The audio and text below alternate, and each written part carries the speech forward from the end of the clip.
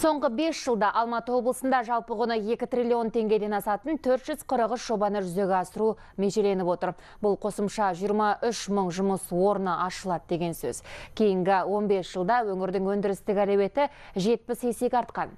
Индустрияландыру жоспары ауқымды істермен жалғасып жатқан аймақтың алға қойып отырған мақсаттары айқын, міндеттері биік. Бұл туралы өңірдегі тілшіміз әңгімелейді. Алматы облысында соңғы 15 жылда 2,2 триллион теңгенің өнімдері шығарылыпты. Бір кездері бұл көрсеткіш 150 миллиард теңгеден аспайтын.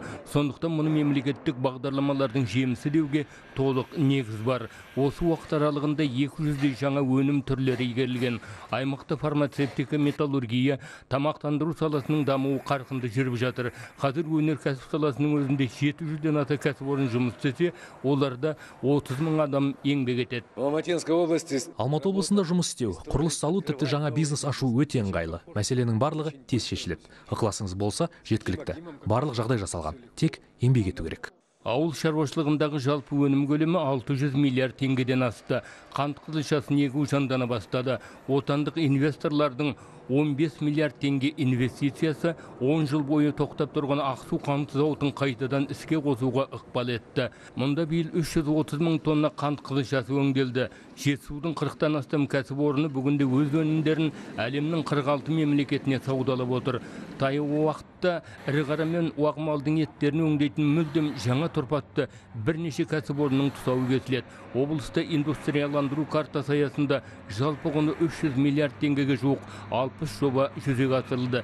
Нәтижесінде 8 мың адам жұмысқа орналасты. Биыл тағы 5 жоба бойынша межеленген жұмыстың бәрі аяқталды. Олардың жалпы құны 25 миллиард теңгеге жуық. Қазір 6 индустриалды аймақтың инфрақұрылымдары рет-ретімен жасалуда. Үкімет ол әрбір кәсіпкердің жағдайын жасап жатыр. Үлкен заводтарға, индустриальный зоналарға біз электроқұрылым, су құбырын, басқа инфрақұрылымдарды жасап отырмыз. Сондықтан завод салынған кезде кәсіпкер болсын, инвестор болсын, ол заводтың шығымына қояды, басқа шығым ол мемлекеттің қаражатына жасалып. Шекаралық аймақ болғандықтан мұнда көршілес Қытай Халық Республикасымен экономикалық байланыстар тереңдеп келеді. Қорғас шығыс қақпасы экономикалық аймағы іске қосылды. Келешекте ол жерде 70 кәсіпорын жұмыс істейді. Су, жел және күн энергетикасы дамуда. Туризм саласының болашағы қуантады. Биылдың өзінде Жетісудың кереметтерін көзбен көрген туристердің қатары 1,5 миллион адамнан асты. Ал оның тең жартысы атақты Алакөлде тынығып қайтты. Тілеуғабыл Мыңжасар Қуаныш Түргенбаев, Хабар 24, Алматы облысынан.